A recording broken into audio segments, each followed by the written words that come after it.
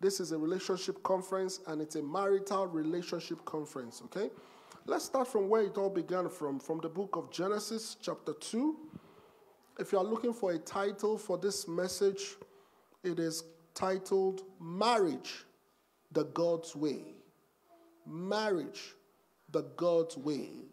I'm going to share some things with you today that may be unconventional, and you're going to see it from the pages of scriptures as authentic. Marriage, the God's Way. Let's look at where it all began. Genesis chapter 2, from verse 18 to 25. Genesis chapter 2, from verse 18 to 25. And the Lord God said, it is not good that the man should be alone. I will make him an helpmeet for him. And out of the ground the Lord God formed every beast of the field and every fowl of the air, and brought them unto Adam to see what he would call them. And whatsoever Adam called every living creature, that was the name thereof. And Adam gave names to all the cattle, and to the fowl of the air, and to every beast of the field. But for Adam there was not found an helpmeet for him. And the Lord God caused a deep sleep to fall upon Adam, and he slept. And he took one of his ribs, and closed up the flesh instead thereof. And the rib, which the Lord God had taken from him, made he a woman, and brought her unto the man. And verse 23, and Adam said, this is now bone of my bones, and flesh of my flesh.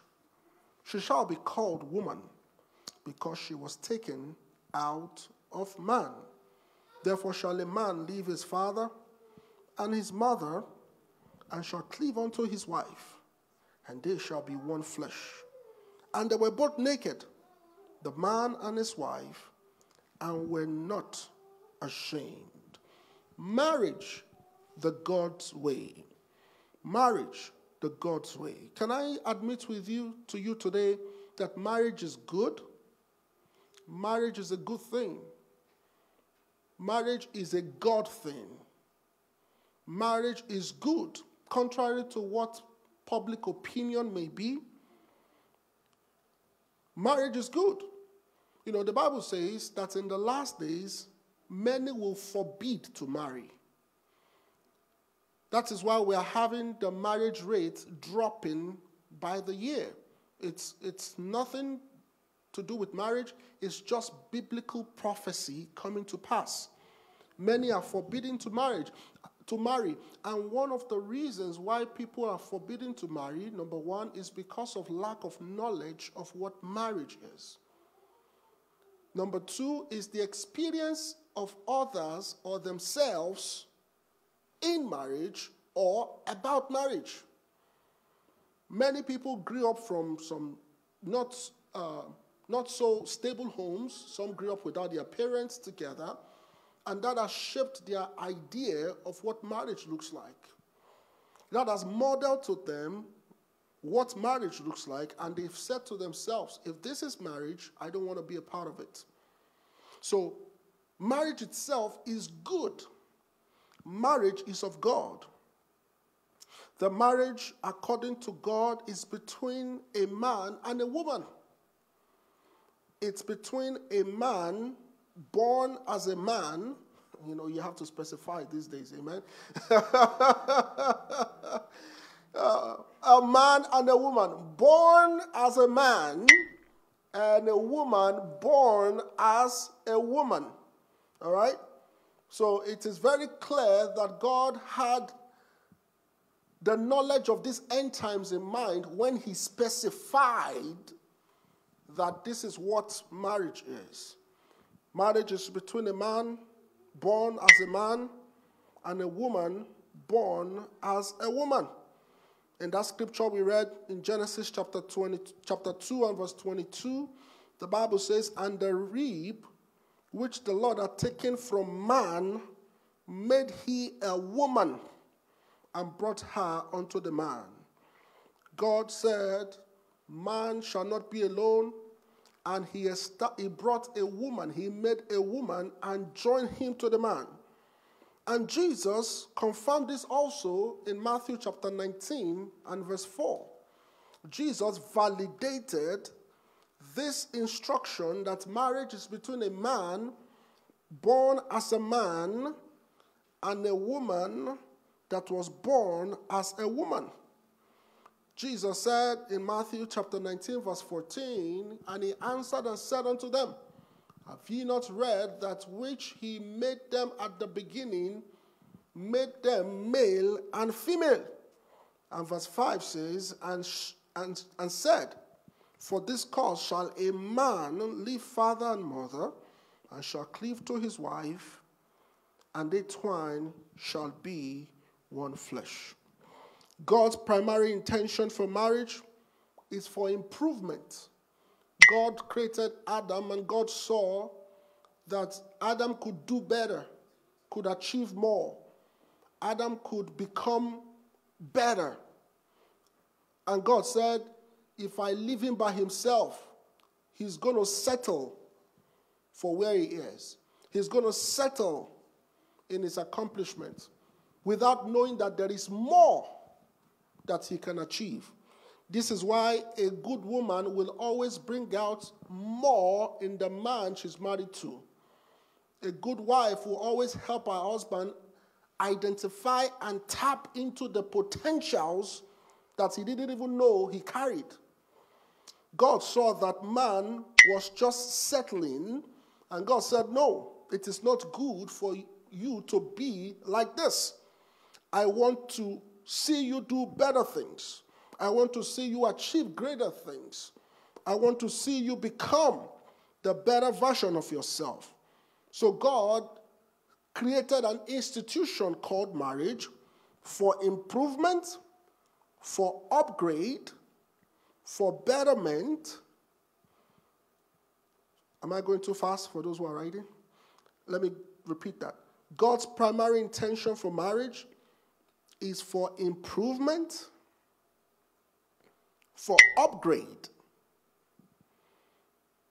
for betterment, for increase, and for good things. God's primary intention for marriage is for improvement, for upgrade, for betterment, for increase, and for good things. Ecclesiastes chapter 4, verse 9. Ecclesiastes chapter 4, verse 9. The Bible says that two is better than one, because they have a good reward for their labor. Two is better than one. I don't know, and it doesn't matter how well you are doing as a single. If you marry right, you will achieve more. Yes, if you marry right, you will become better, because that is why God instituted that marriage, that institution. God instituted it because two is always better than one, because they have a good reward for their labor. What else? God designed marriage to work, but unfortunately, many marriages do not work. God designed marriage to work for your improvement.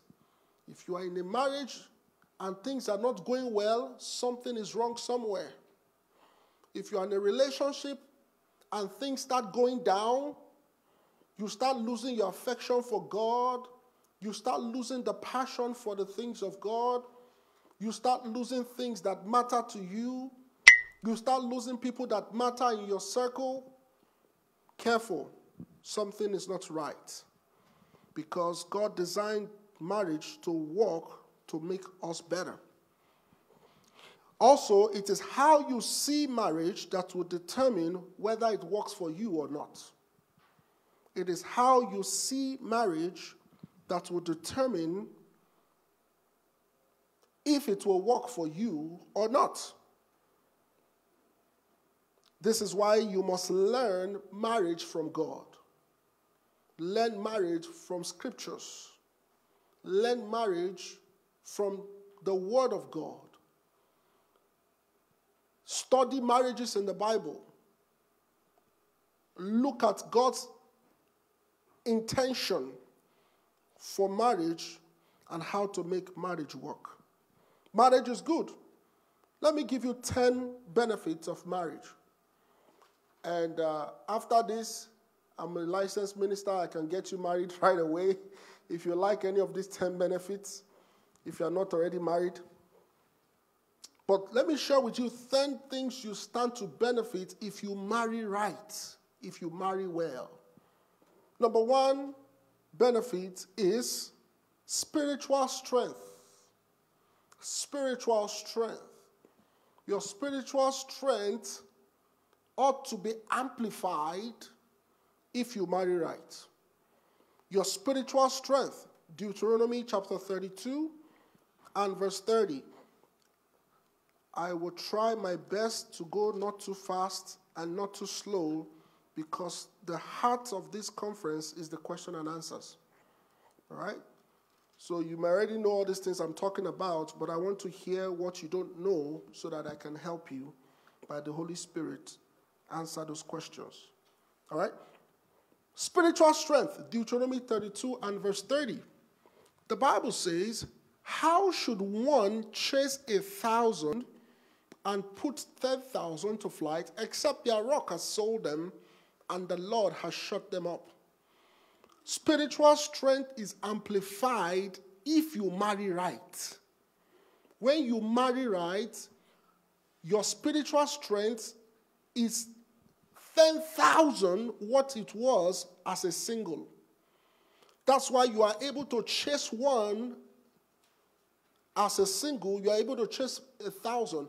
But when there's two of you, it is 10 times better than being single.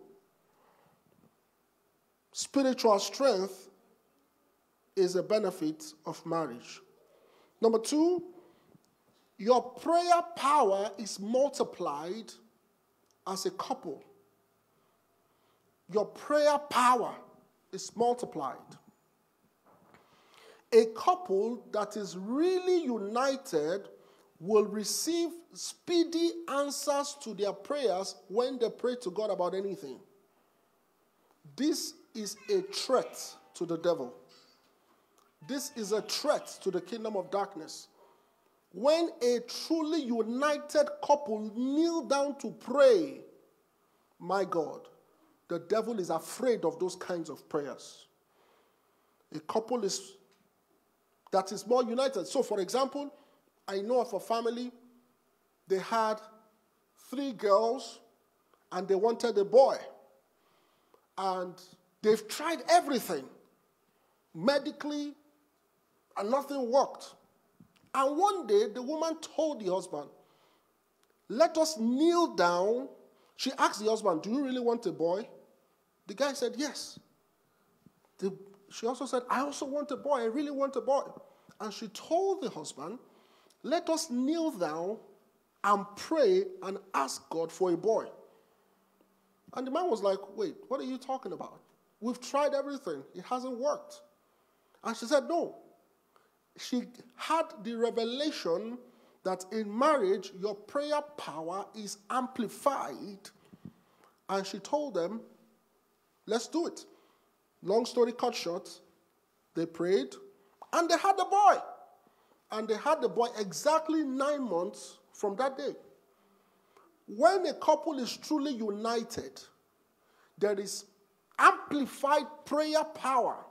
You know, as a single, let me put it this way. As a single, maybe you are praying for something for 6 hours before God answers. In marriage, you spend less time and cover more grounds because 2 is really better than 1. I'll show you from scriptures. Matthew chapter 18, verse 19. Matthew chapter 18, verse 19.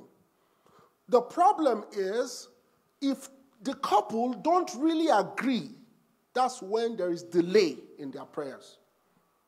That's what always happens. Matthew chapter 2, 18, verse 19. The Bible says, if two of you shall agree on earth as touching anything they shall ask, it shall be done for them of my Father which is in heaven. I know that you may say, what if I pray with my friend? But do you know that concerning the matters of your family, the best two people to pray and receive answers is you and your spouse? This scripture, in the context of marriage, applies only to the husband and the wife. So if something happens, let's say God forbid, to a child or a spouse, the prayers of the relatives can work by faith, but the prayers of the spouse themselves together will work a lot more. That's one of the benefits in marriage. You can pray with your friends about what is happening in your marriage, but until you pray with your spouse about what is happening in your marriage, the answers may not come. Prayer power is a benefit of marriage. In fact, Apostle Paul told men that they should always learn to be in one accord with their spouse so that their prayers will not be hindered. 1 Peter chapter 3, verse 7. 1 Peter chapter 3, verse 7. So you can pray with anybody else about what is going on in your home, but have you knelt down to pray with your spouse about that issue? That's what we're talking about. That's a benefit of marriage. Read that. Likewise, ye husbands, dwell with them, talking about your wife, according to knowledge, giving honor unto the wife as unto the weaker vessel, and as being heirs together of the grace of life, that your prayers may not be hindered. Prayer power.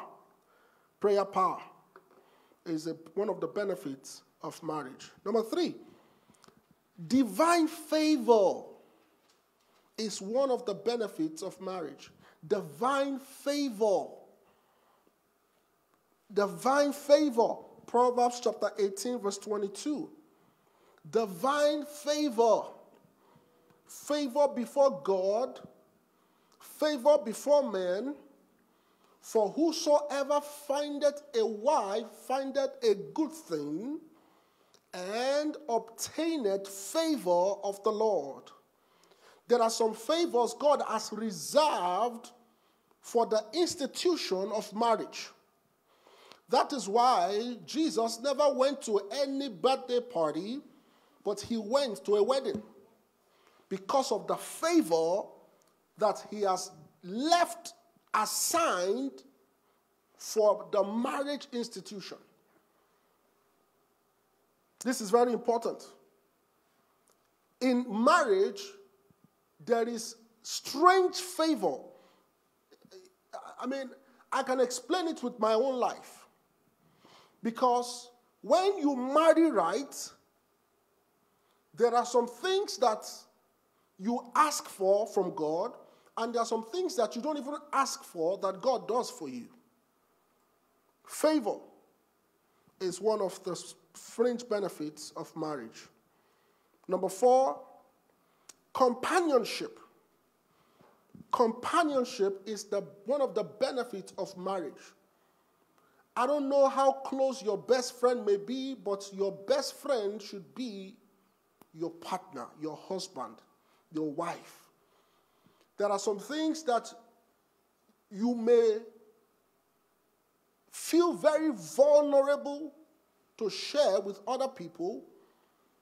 That is why God created the marriage context, so that you can share it with your spouse, and they can bear the burden with you. Companionship. Companionship. It is not good for a man to be alone. I will create a help meet for him. There are some decisions that you will make that you need a sound counsel, somebody that truly gets you. And the best person in that context should be your spouse. If your best friend that is not your spouse knows more about you than your spouse, you are doing it wrong. If you have a best friend from college, from work, from church, that knows more about you than your spouse, you are doing it wrong. Your spouse should know almost everything. In fact, I'm saying almost everything because there are some things you two don't know about yourself yet. But your spouse will know. So God has designed marriage to provide the benefit of companionship. Decisions become holistic and void of errors. Proverbs chapter 27 and verse 17. Proverbs chapter 27 and verse 17. God designed marriage to give us the benefit of companionship. Proverbs 27 verse 17 says, iron sharpeneth iron, so a man sharpeneth the countenance of his friend. That companionship you need, that bond that you need is best found in the marriage context. Marriage provides you with that benefit. Number 5 is divine security. Divine security is one of the benefits of marriage. This is something that helps you in your walk with God. Divine security. Ecclesiastes chapter 4, verse 12. Ecclesiastes chapter 4 and verse 12. Benefits of marriage. Divine security. Ecclesiastes chapter 4, verse 12.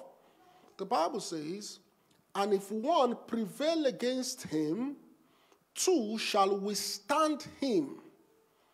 A threefold cord is not quickly broken. Let me explain that scripture. The Bible is saying that if an enemy attacks a person, the person could prevail against the enemy. But when it is two people, instead of just being defensive, two can attack, can withstand, can push back. All right? So you are not living your life defensively. In the context of marriage, you can now offensively defend your home. And then a threefold cord, that is God, the husband, and the wife, the Bible says, cannot be easily broken. Divine security. Divine security. I'm leaving out a lot of things because I want you to ask questions. I want you to ask questions. Let's move on. Number 6. Physical fulfillment is one of the benefits of marriage. God has put this sexual feeling in all of us. And the only approved way of its expression is in the context of marriage. Physical fulfillment is one of the benefits of marriage. No matter how spiritual you are, no matter how busy you are with life, your biology one day will communicate with you. And it starts as a child grows up. From the age of puberty, he starts to feel some certain attraction towards the opposite gender. It's not a bad feeling. God put it there. God put it there. And that is God prompting us, pushing us. Go and get married. Go and get married. Go and get married. 1 Corinthians chapter 7, from verse 1 to 4. Paul the apostle gave us a sound counsel. He said, now concerning the things whereof ye wrote unto me, it is good for a man not to touch a woman. Nevertheless, to avoid fornication, let every man have his own wife, and let every woman have her own husband. Let the husband render unto the wife due benevolence, And likewise also the wife unto the husband. The wife had not power of her own body, but the husband, and likewise also the husband had no power of his own body, but the wife. And in verse 9, he says, but if they cannot contain, let them marry. If you cannot contain, let them marry. For it is better to marry than to burn. 1 Corinthians 7:9. 1 Corinthians chapter 7, verse 9. Verse 9, not 5.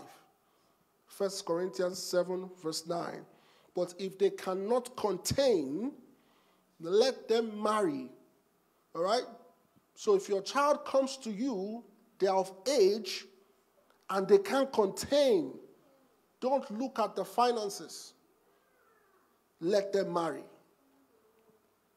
All right? Don't stop them. Let me put it this way. It's better they do it right with God than they doing it wrong and displeasing God. We must be very, very sensitive, because when they do it wrong, so many things can go wrong. Even mentally, trauma in the life of the child. So when they're of age and they are mature, I'll talk about how certain things here in a few minutes.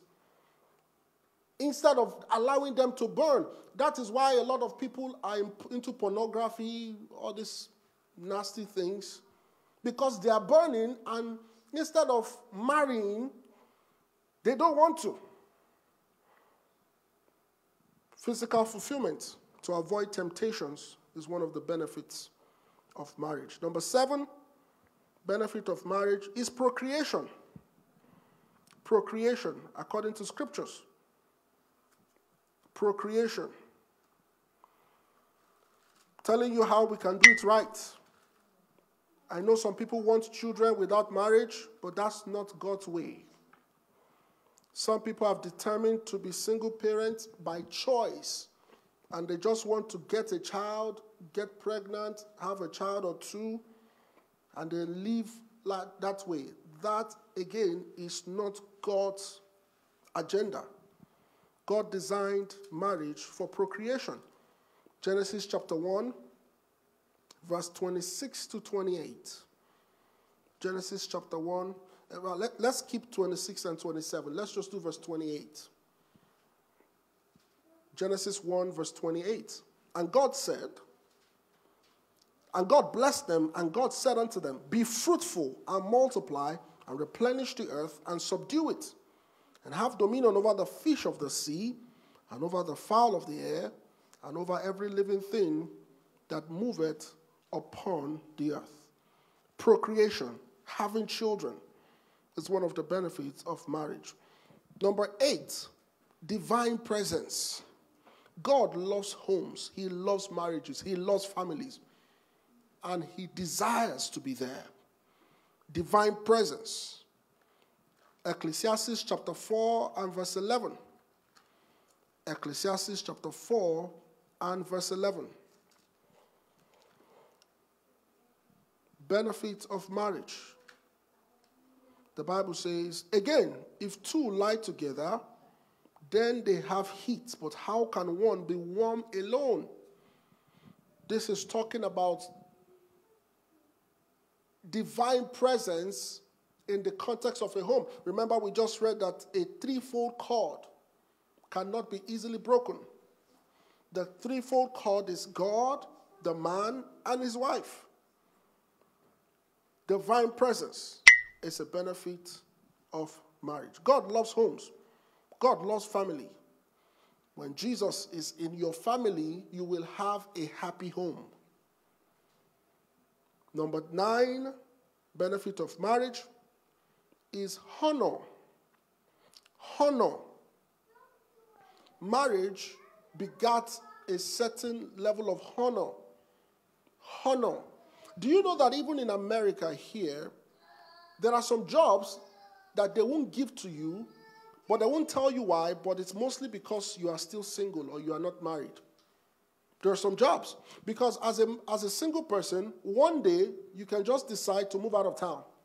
Right? You just pack up your bags, you're gone. You leave the job, you leave your responsibilities, you are out. But moving out of town is not as easy when you're married. You can't just decide and pack your bags and go.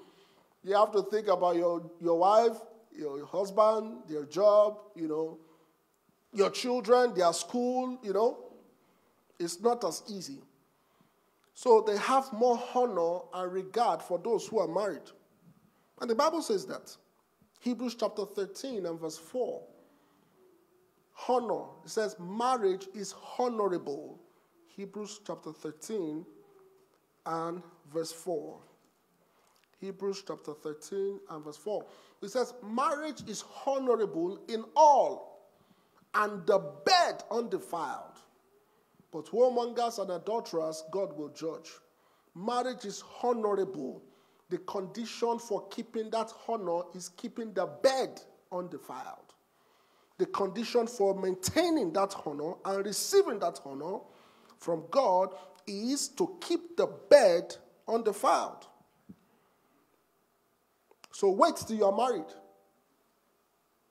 before you express your sexuality or your sexual urges. Don't defile the bed. No sex before marriage. And I was telling my folks in my house yesterday, I think last night, I was telling them the Bible says that don't awaken love until it is ready.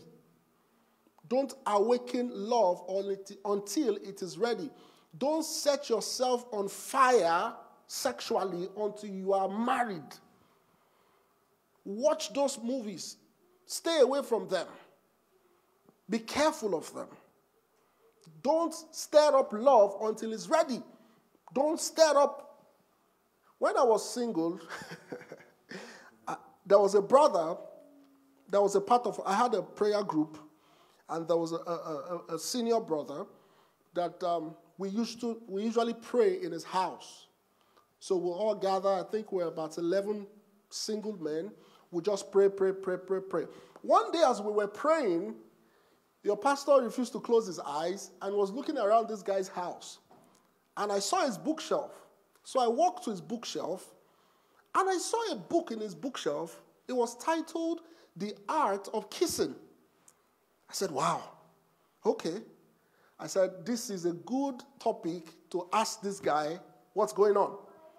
So after the service, I said, sir, I saw a book in your shelf. The title is The Art of Kissing. What are you learning about kissing if you are not supposed to kiss before marriage? And of course, he confessed to me that he has never even read the book. He just bought it. My point here is, if you read books like that, your senses will come alive.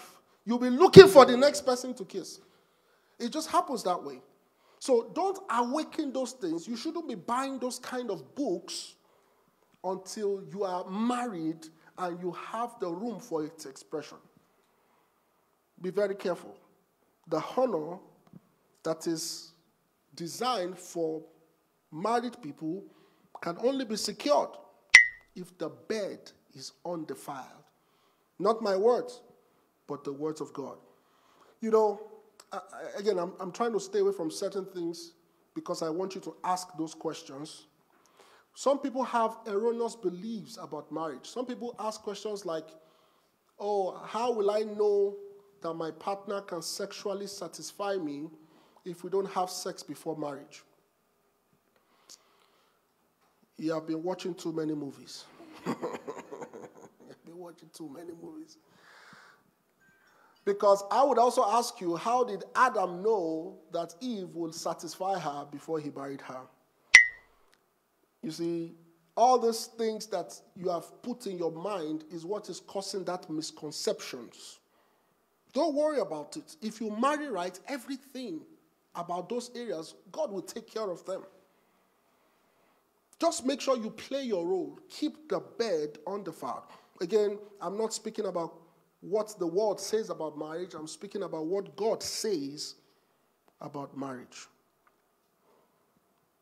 Number 10, benefit of marriage is speedy restoration and recovery. speedy restoration and recovery.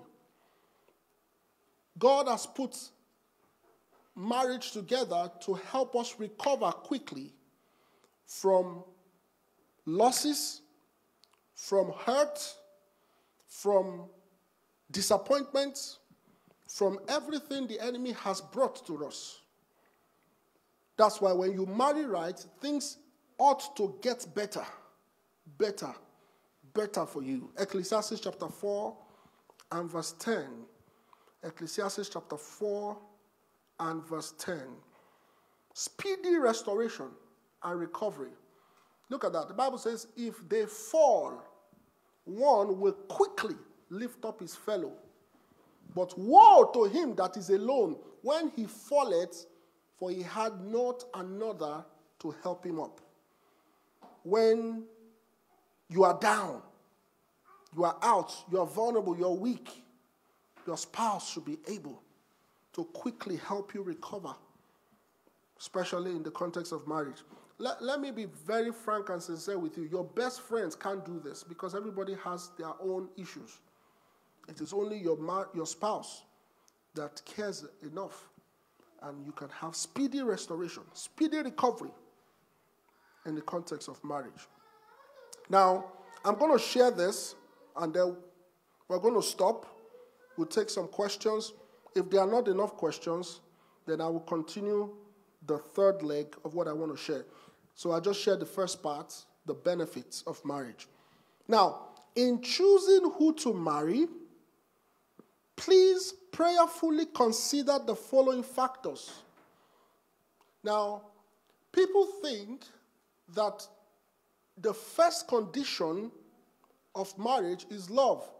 No, it is not.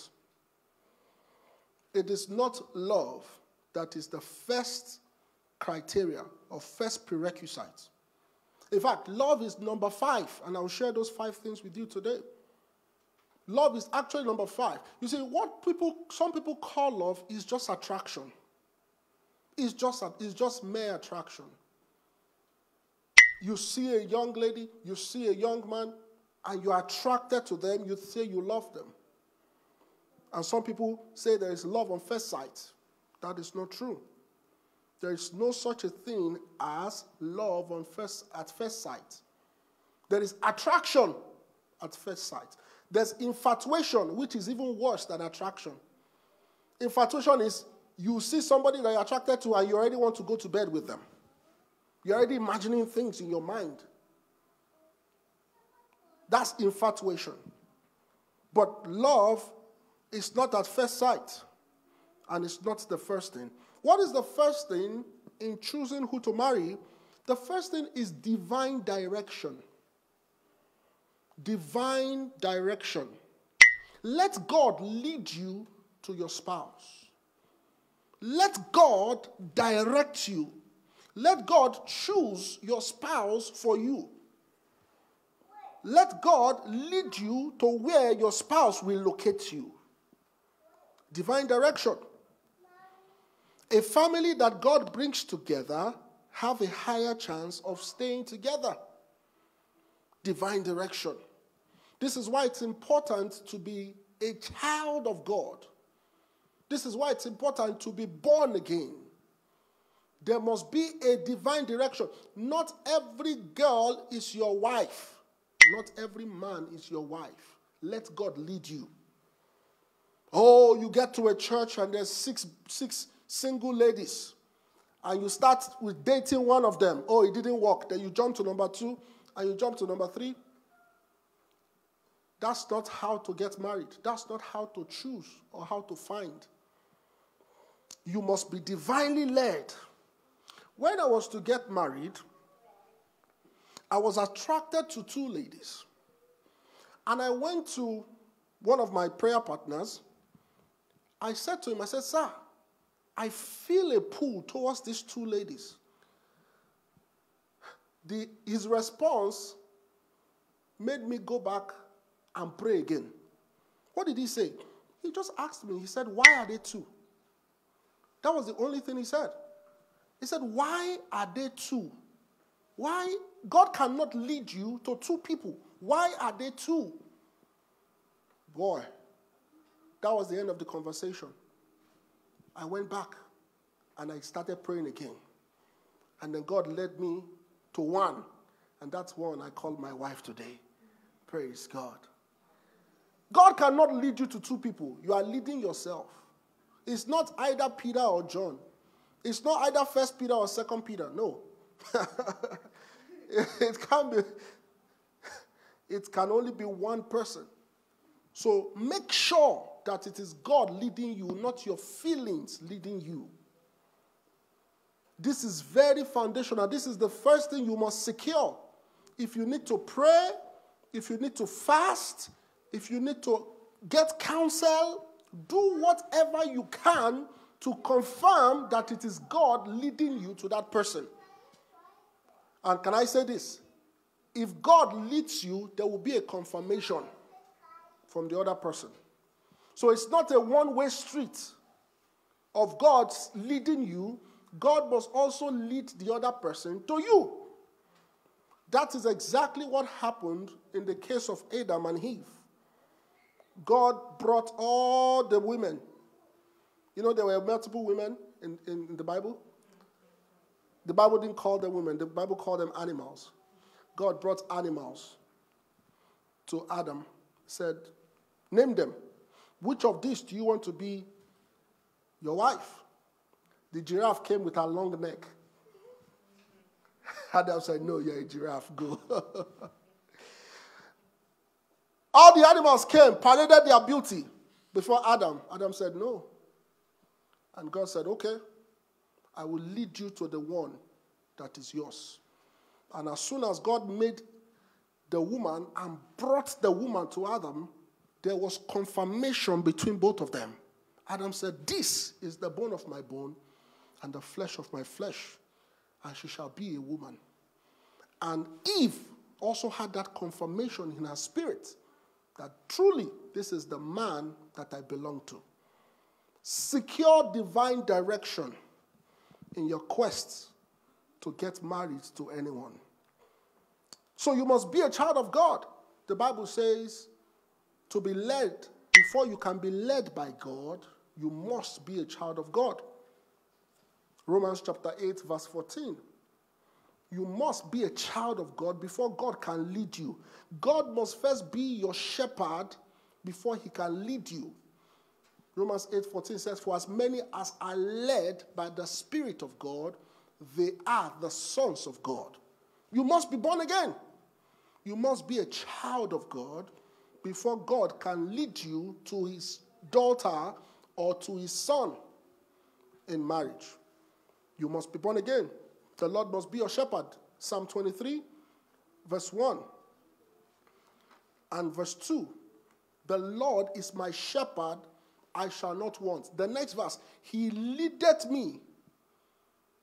He maketh me to lie down in green pastures. He leadeth me beside the still waters. You want divine direction. You don't want to date 14 women and they're all laughing at you.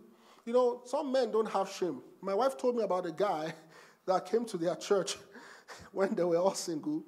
And the guy tried to date all of them. So the girl started talking to them and said, look, watch out for this guy. They started telling about, look, this guy has an agenda. He's just guessing. Guessing. How can you, only you in one church, you've dated 6 sisters. 6. Stop this. I don't blame the guy as much. I blame the 6 sisters. I mean, you saw this guy try the first girl. He didn't work. And then you allowed him bounce on you. Number 2. Number 3 too was watching, waiting. And then after he didn't work with number 2, he bounced on you, number 3. What is wrong with you? But the brother must be led. God cannot lead you to 2 people. God cannot lead you to 2 people. And God cannot lead you wrong. God cannot lead you wrong. So secure divine direction. That's the basic. When people come to me and say, Pastor, there's this person I'm liking, or this person I'm seeing, you know, I just want to know, you know, what do you think? The first thing I ask them is, have you asked God about it? Because that is basic, that is fundamental. Ask God about it. Get clarity from God. That is the first. Not love, not what you call attraction. Don't see somebody and then you have already decided in your mind you are going to marry the person. No. Be guided by God. Also, don't let people force somebody on you to marry. Forced marriages don't work. Forced marriages are not God's kind of marriage. Don't let anybody force a brother or a sister. You know, there are some cultures in the African circle that they say, oh, this my child must marry this my friend's child.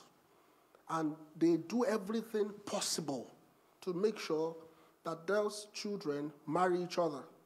That is not God's way of marriage.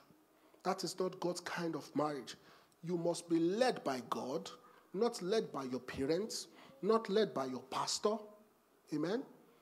Because people put that responsibility and burdens on pastors.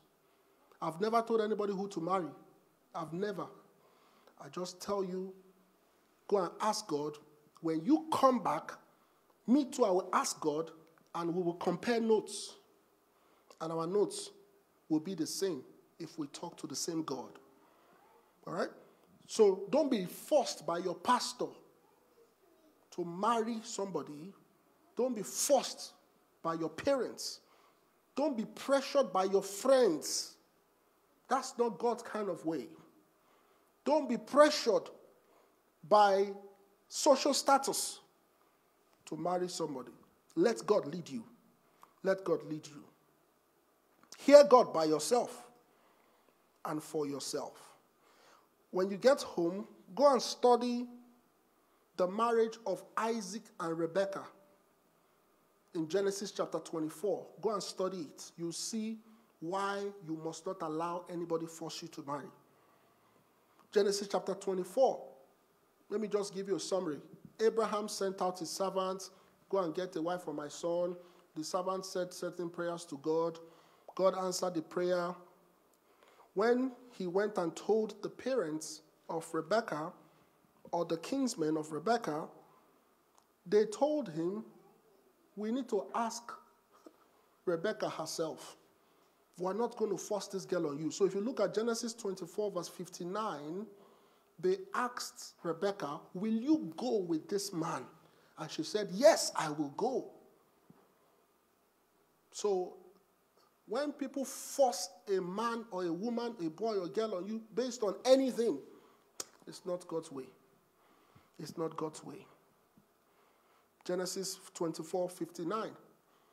58, sorry. And they called Rebekah and said unto her, will you go with this man? He has said everything he has said. He has convinced us. We are convinced. But we need to ask you. All right? Will you go with this man? So, number one thing to secure is divine direction. Number two, in choosing who you want to marry, please make sure you are compatible.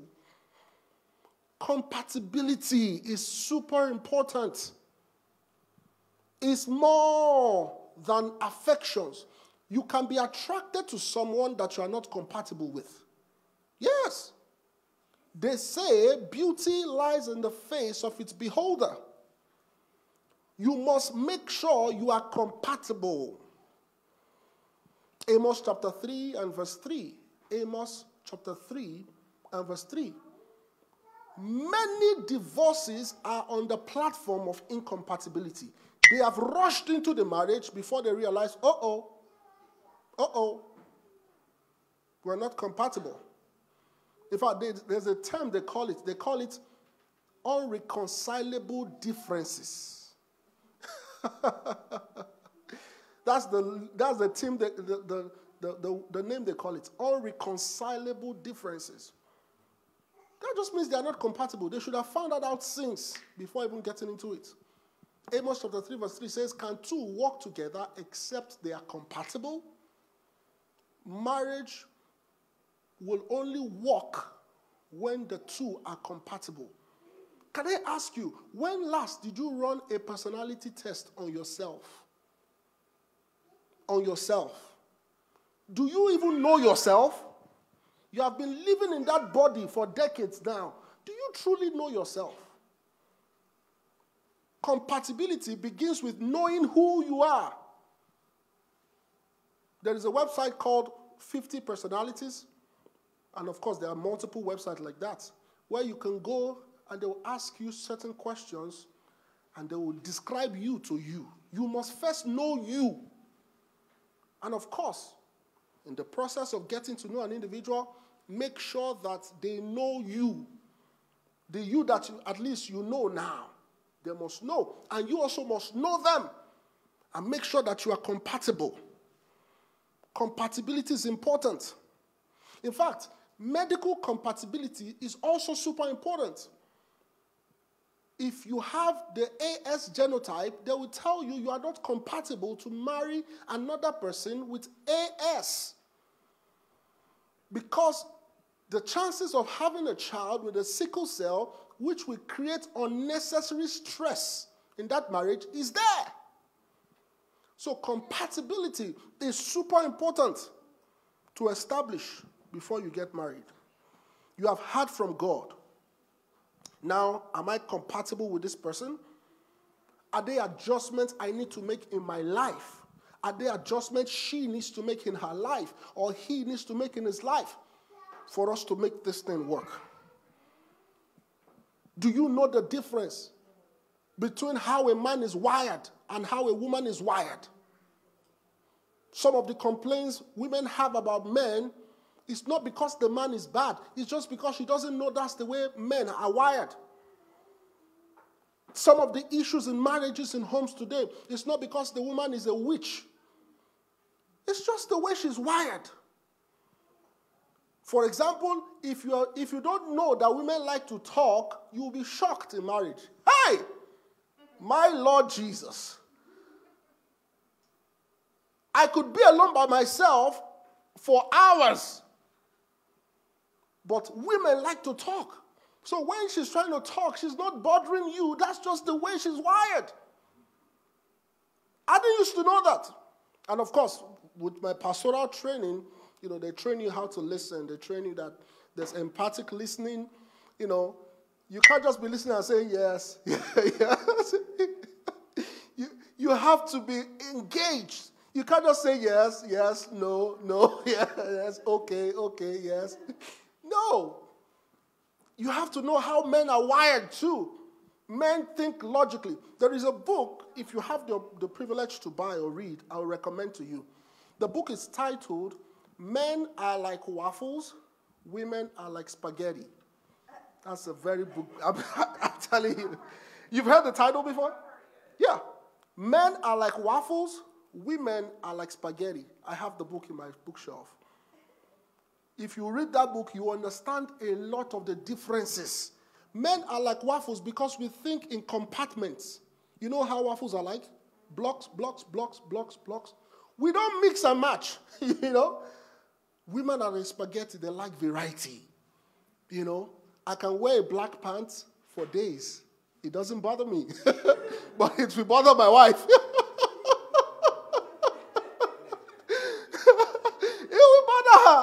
It doesn't bother me. I can wear the same shoe for years, as long as I have a shoe. But it will bother my wife. But that's the way she's wired. She's not nagging at you. It's just the way she's wired. You must know the difference. You must know the difference. Compatibility, it's important. It's important. Understand your personalities. Are you choleric? Are you melancholic? Are you phlegmatic? And are you, what's the fourth one? Sanguine. Thank you.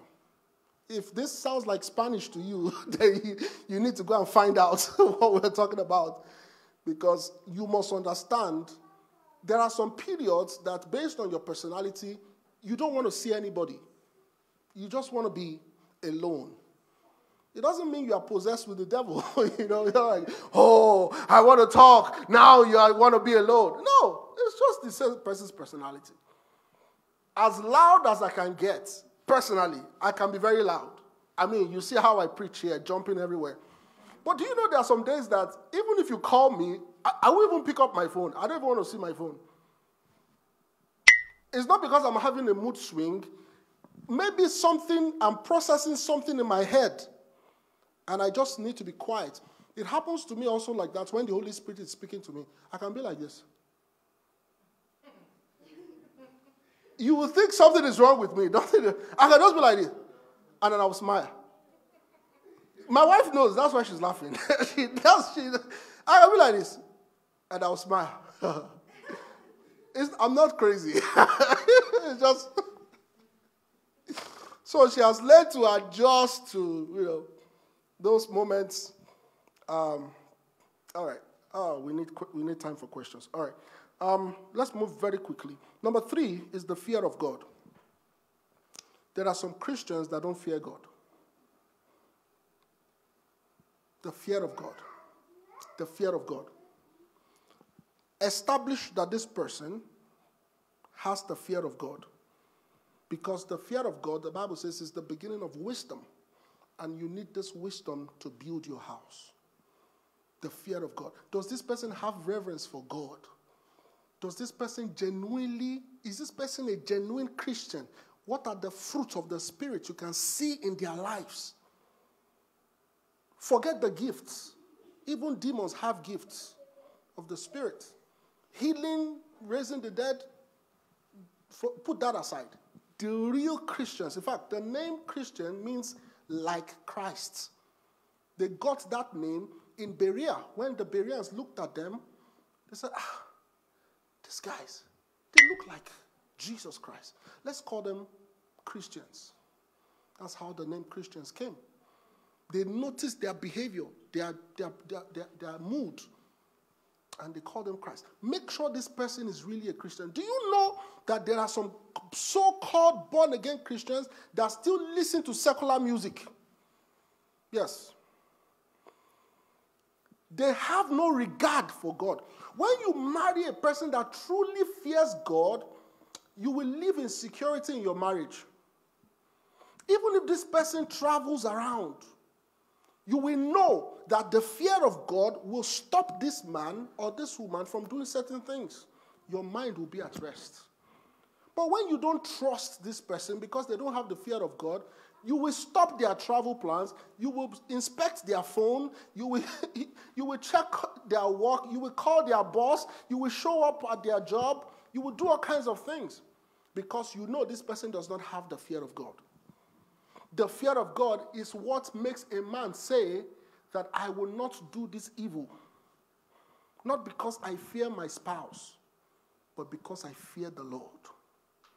Not because I will be shouted out by my spouse, but because God will be upset at me. I won't do certain things. Several scriptures, Proverbs 9:10, Job 28:28, Proverbs 24:3. The fear of the Lord is also discipline. Make sure that you are marrying a man or a woman who is disciplined. Financial discipline.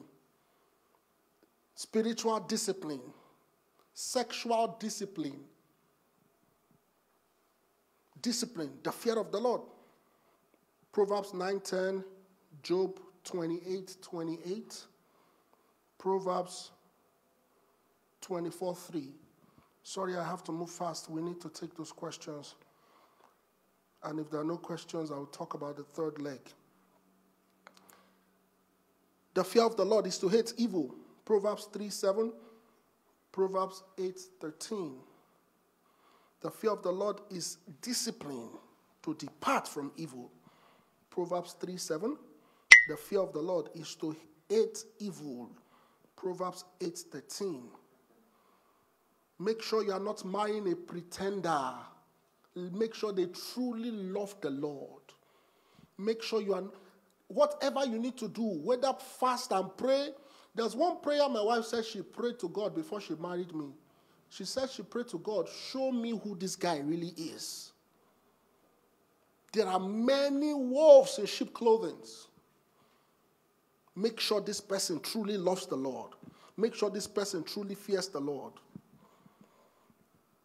Number 4, before you talk about love, is the family background. of that person. The family background. Don't just jump into marriage. Understand the family background of this individual. Where are they coming from? What are the values that they appreciate in their family? What are the norms in their family? What are the traumas? You must understand their family background. This is very important because marriage is an extension of families. It's an extension. So the family background, make sure it's something you can handle. Make sure it's something you are comfortable with.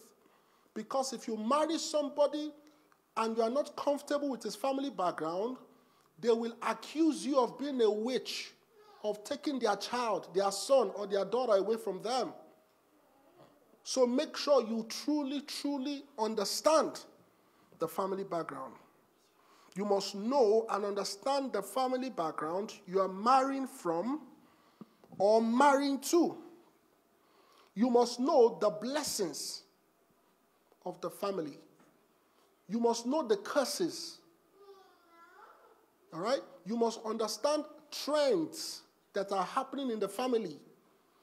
You must understand the patterns that is happening in their home. There are some families that their ancestors have done some shady things in the past, and the children are not permitted to prosper. There are families like that. There are families that, and of course I'm talking based on some things I know from where I was born. There are some families that their children are not allowed to bathe with hot water because their ancestors had done things in the past. And if they dare to bathe with hot water, then curses and demons are permitted legally to afflict that family. There are some families that the children are not permitted to drive a car. I'm telling you these things, it might look very absurd or unimaginable, but it's real. It's real. It's very real. Understand the family background. Understand that. Find out. Ask questions. Ask the same questions in different ways. Does your father hit your mother? Have they fought before? Do you know if your grandfather hit your grandmother? You are trying to find out. Do your brothers hit their wives? You are trying to find out if this guy is going to one day knock you out. Find out so that you won't be surprised. You see, they say love is blind, but marriage is an eye-opener. It will open your eyes, and by then, the deer is already in front of the car. Family background. Ascertain that. And if you happen to come from a not rosy family background, please prayerfully break some things so that it won't come with you into the marriage, so that it won't make you unattractive. Prayerfully break some things. I've talked a lot in this church about family and curses and stuff like that. Prayerfully break some things. Consciously break some things. Carefully stop some habits that could bring you in line with those negative patterns. Family backgrounds are important. Understand the blood group, the genotype of that family. And it's scriptural. In Isaiah chapter 51, verse 1 and 2, Isaiah chapter 51, verse 1 and 2, the Bible says, "Hearken to me, ye that follow after righteousness, ye that seek the Lord. Look unto the rock whence you were hewn," that is where you were brought from, "and to the hole of the pit where you were digged." Look at your origin, your background, your genealogy, your ancestry. And then it's specified, he says in verse 2, "Look unto Abraham, your father." Look at your parents. Look at certain things they did, that they did wrong. Don't repeat the same mistakes. Understand what is happening or what has happened in your potential spouse's family. And unto Sarah that bare thee, for I called him alone and blessed him and increased him. Family background is important. And then finally, love is to be considered. Love is to be considered. Love is an action word. Love is an action word. You can convey feelings with words, but you cannot convey love with words. Because love is an action. And I'll show you from scriptures. I like to defend myself with scriptures.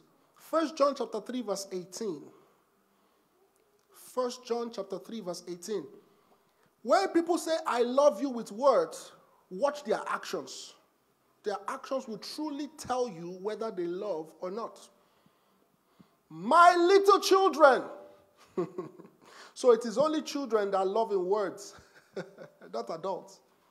Let us not love in word, neither in tongue, but in deed and in truth. Love is in action.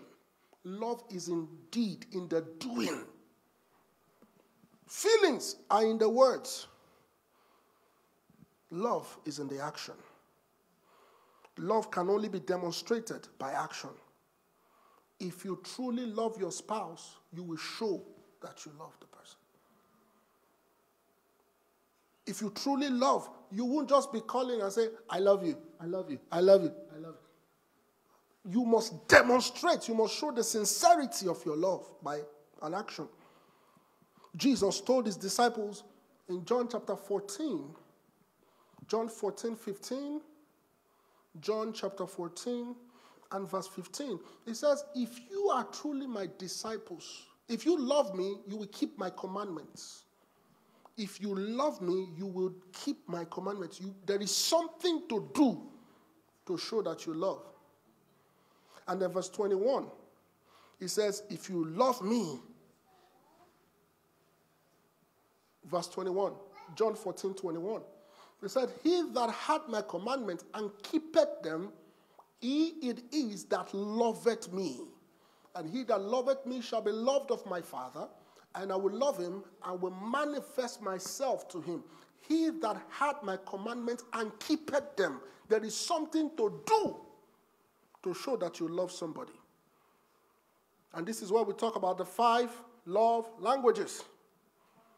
But before we continue, let's take some questions. But even before we do that, let's just appreciate the Lord for this time of the word. Let's thank him. Let's bow our heads and just say thank you to Jesus. Father, thank you for this time. Thank you for your word that you've sent to us. Lord, we receive it by faith. We receive the grace to be doers of your word. Thank you, Father. In Jesus' mighty name we've prayed. Amen. You can stop the live stream now. And we thank you for listening to today's message. We know you have been blessed. So for more of these messages, please visit us on our website at www.thola.org and subscribe to our YouTube channel at THOLA TV. You can also follow us on Facebook, Instagram, and Twitter at THOLA_church. And best of all, come hear the Man of God live at the House of Light Assembly, 130 Montrose West Avenue, Akron, Ohio, 44321, or call 234-200-6172. God bless you and keep on shining.